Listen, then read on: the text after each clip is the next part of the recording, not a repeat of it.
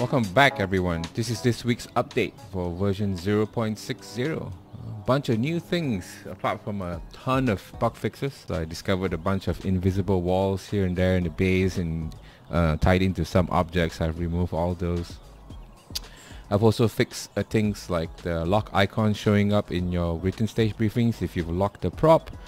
I've also fixed not loading the correct scan base if you download the stage from Stage Central.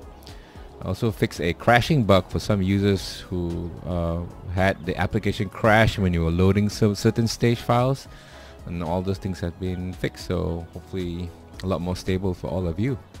So a bunch of new props. So the new props are essentially the out and back swingers. We have a I originally made the out and back for right side only, and now I have the out and back left side. Obviously it just took me a while to get this done. So we have this for IDPA, USPSA and IPSC. I also have a new target called the tip out target, which is almost like the out and back, but instead of just going out and coming back in, it just stays out. And so you would typically use this behind a no shoot. So for instance, I put a no shoot up here, put it in front of these, and then I drop a popper, and I'll associate the popper with this swinger here. So when I shoot, this will pop up on the right side. So if I go over to F10 for simulation mode, like that. Oh, also, if you realize, I've made the popper more realistic. So before this, when you shot the popper, the moment you hit the popper, even before the steel falls down, it activated the target. But now if you realize it takes a while, it basically passes a certain point and then it starts to activate. So if I shoot like that, much more realistic. So yeah, that's the tip out. We have that target for USPSA, tip out left and right, IPSC, tip out left and right over here, and then we have IDPA as well for tip out left and right. So those are cool new props. Also, I had a request to make a wall. I had this prop where you can actually, so if you go to F10 here, if you go close, it basically activates the flap, right? And now we have a smaller one. So instead of a wide flap, I have the small flap, like that. So if you go close, it will activate the port and you open, right? So we have that as well. What else do I have? Well, I made a change where the axes weren't colorable. So if you go to stage markers, these axes here were not colorable. So if you drop this on a wall, for instance, now you can actually page through the colors and change to whatever color you want. And I also made a start position marker. So if you go over here and say click on start position, so this is for you to specify where you want to start. So for instance, if the start position over here, you place a marker over here. So once you set your start position over there, when you load the stage again, it will automatically move you into this position.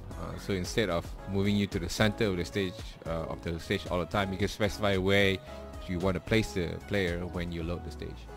And the last one is somebody asked for another vehicle model. So if you go over the props, I have a bunch of vehicles over here. The latest one added was just a sedan, basically, like a standard car. In this case, it's a Benz. It looks pretty nice. So you can put this as a stage prop. I know nobody will put their Benz on the stage, especially when there are guns and bullets flying around, but you know, somebody asked for it, so there you go. The next thing is, if you notice the distance meter at the bottom of the screen, originally I had it just showing meters only. Somebody requested for feet, so I made that conversion as well. So wherever you point now shows you the distance from where you are to where you're pointing. Another one is to speed up picking props. So if you hit enter or if you hit tilde to bring out the menu, I default your position, basically your mouse or your keyboard position, your cursor, sorry, to the text. So instead of having to come in here and then clicking on this, now when you hit the prop menu, you can start typing. So let's say swinger, and immediately, you know, it just basically allows you to quickly look for items. So just hit tilde and go wall, right? So it makes searching for objects much quicker. If you go over to the menu here and go to change bay, you can obviously create new presets, you can remove presets, and now you can also edit the preset name. So let's say for instance when you create a new preset, I will just automatically create one with a random set of numbers, and now you can go in here and just change the preset name to whatever you want. So in this case I want to do just test example, right? So now you have a preset with a test example, and you will save your stage file as well, so you can customize and name them whatever you want. Also, in the same vein, target numbers used to be automatically calculated from left to right of the bay, but there were some stages, especially in IDPA, where your target numbers are very specific. Like for instance, you have to engage T1 through this port, and then T2 from the left side, and then T3 from the right side. And so the numbers were all different.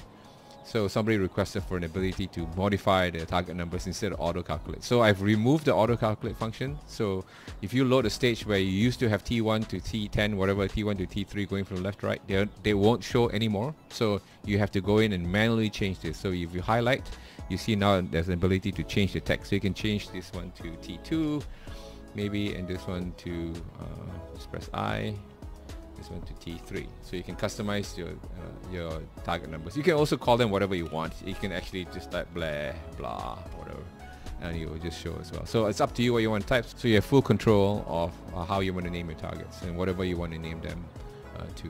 So there you go. This is the update for 0.60. I hope you all like it. And again, if you want to give me feedback, please go to the Discord channel. The link is in the YouTube description, or if you hit menu, go to settings, provide your feedback over here. As you can see, I'm going to implement key binding sometime in the future. I haven't done that yet, so hopefully you will be able to get that soon. Apart from that, if you have anything else, just do let me know.